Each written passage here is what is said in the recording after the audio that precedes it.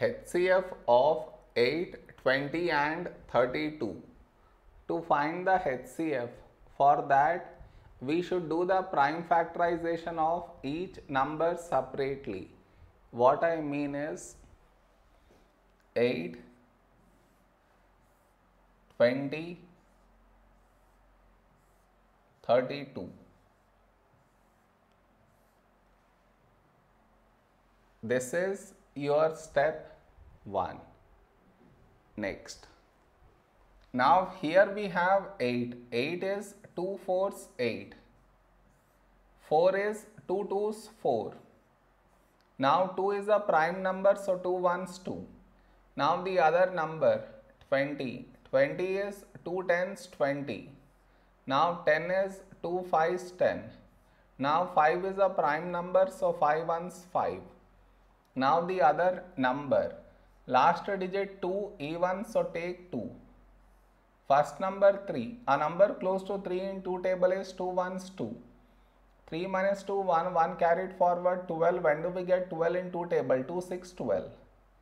Now 16 is 2 eights 16. 8 is 2 fours 8. 4 is 2 twos 4. Now 2 is a prime number, so 2 ones 2. Therefore our HCF is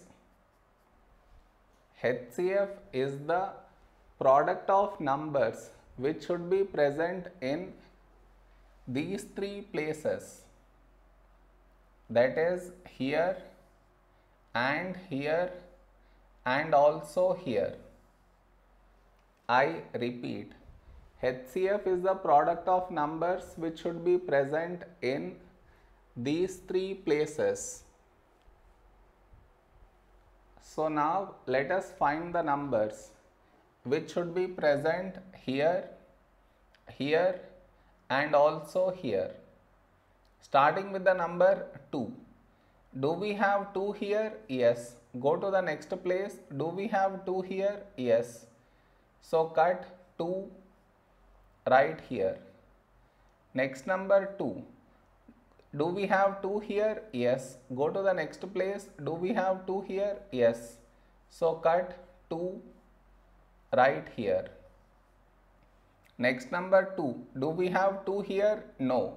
So no need for us to check in the other place. No more numbers have been left out.